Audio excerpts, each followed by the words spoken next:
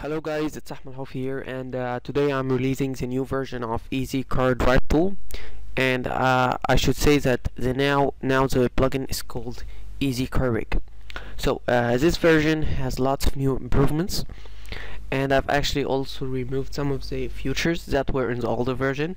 So the car rig non-dynamic were removed, and as well as the smoke feature. And I hope that these features will be added in the next version. Anyway, let's get in. So before even getting into the options of Easy Car Rig version 2, you need to add a car. So let's merge a car model.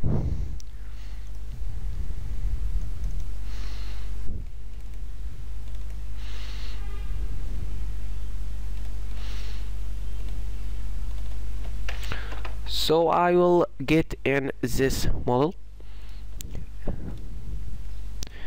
It's a model of a Lamborghini.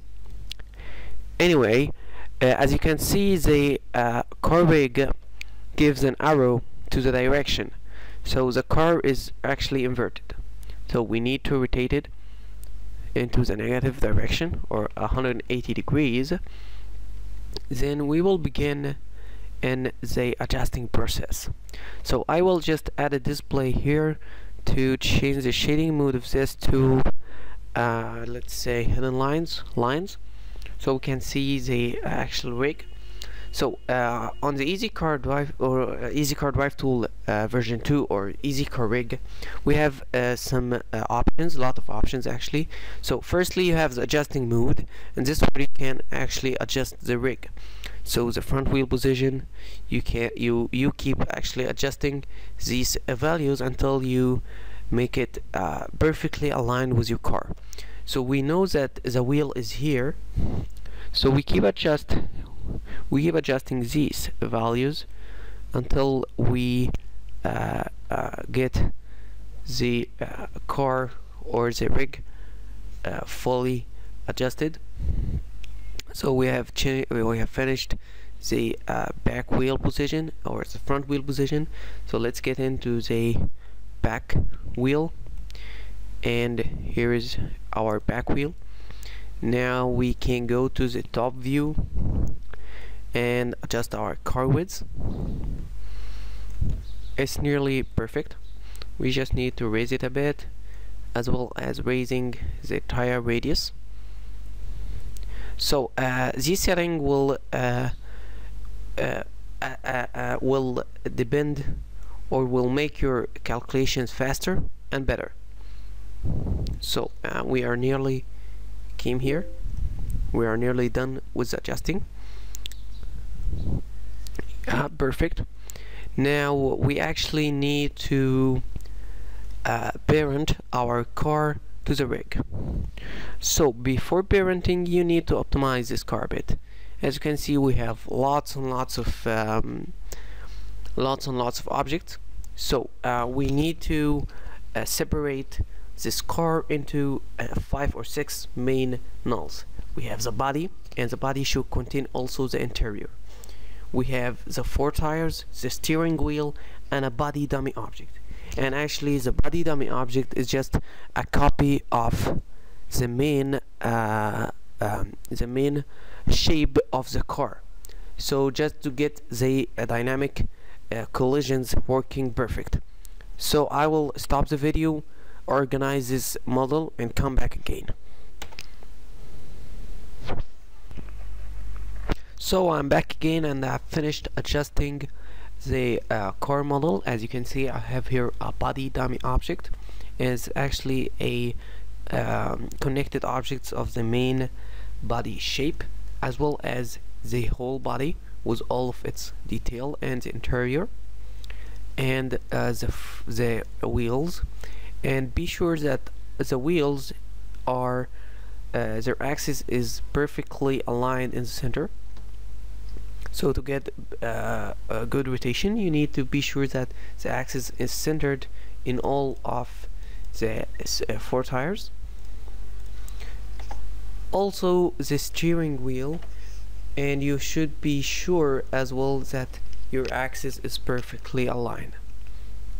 So now we have finished actually adjusting and modifying our car, now we can pay attention to actually parenting this to the rig.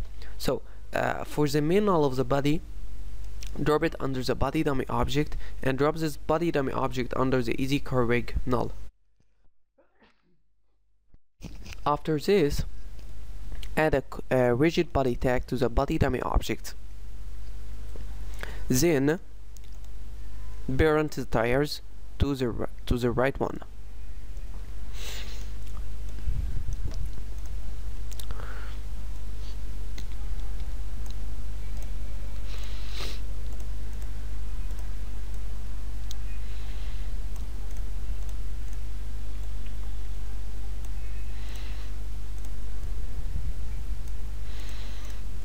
Okay, so we have finished adding Zeus. Now we can make the rig not visible, and actually making the objects of the car itself visible. Also do this in your body dummy object. Now we can see the rig, and if you clicked play, strange things should happen. That's because we have not actually linked our body dummy object to the plugin. So you need to go to the editing mode. There should be here a link, a place where you can add an object which is called the body object. Just drop this dummy object here, and now the car should work perfect. But this steering wheel is not moving. So to get it work, first just there should be here a cube called steering wheel object. Just place it where the main steering wheel of your car is, and drop the and actually rotate it to be aligned with the steering wheel. Then just drop the main object of the steering wheel, or the model of the steering wheel underneath it, and just again reposition everything, scale down. Now cool, just drop this underneath it and drop this under the body dummy object. So actually the parenting could seem a bit hard, but when you are used to it, it will be very easy. Now everything should be working.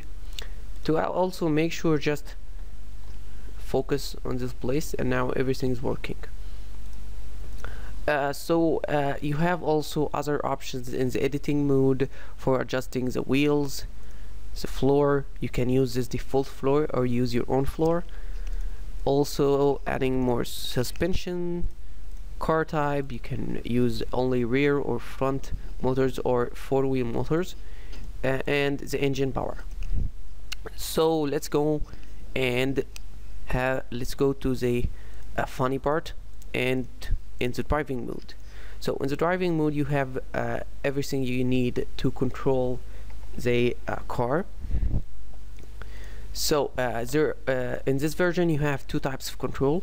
The default control, which is actually was added to the older version, which was used in the older version, as well as some steering wheel options.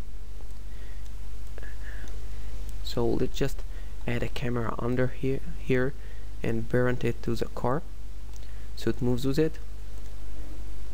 Let's get it. Now as you can see, the steering wheel is working perfect.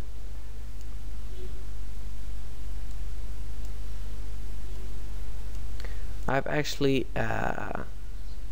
added, I think I have added the steering wheel to the body dummy object. Let's just make sure that everything's working.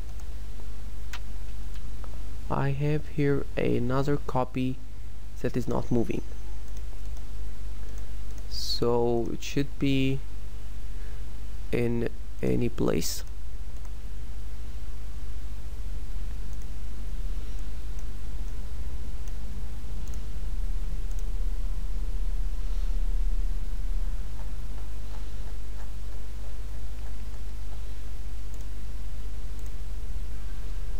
This is the moving one.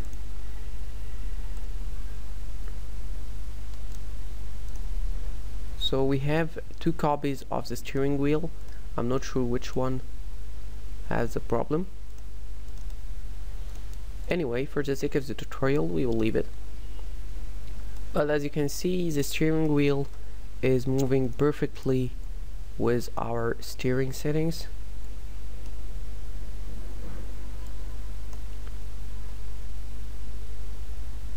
Anyway, so let's get back to frame 0, drop everything back to default, and let's see what is new with the control type.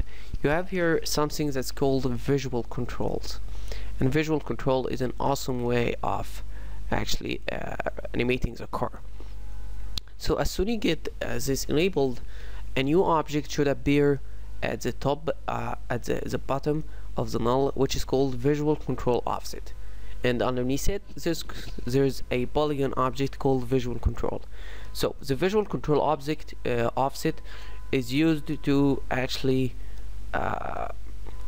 position the visual control where you want, while the visual control polygon here is used to animate the car.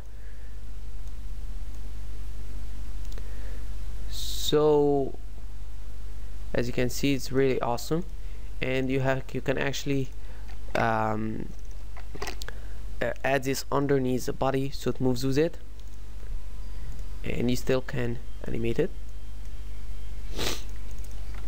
So you have also some options to customize this visual control.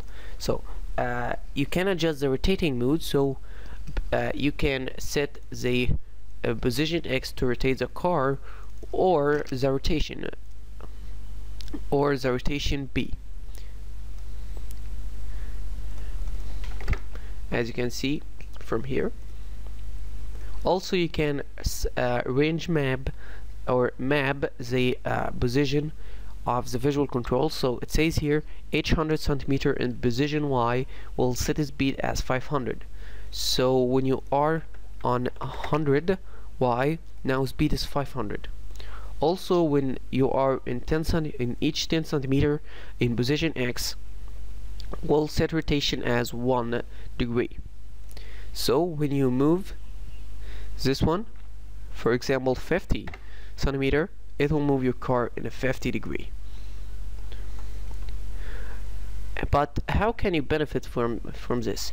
There's actually a tool in Cinema 4D which is called Cappuccino, and it's used to capture real-time moving of an object.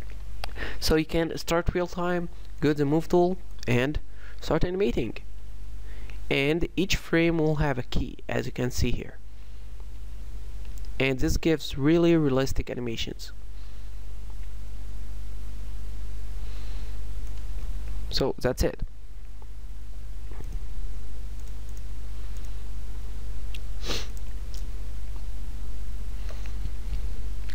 So this is Easy Car Rig version 2.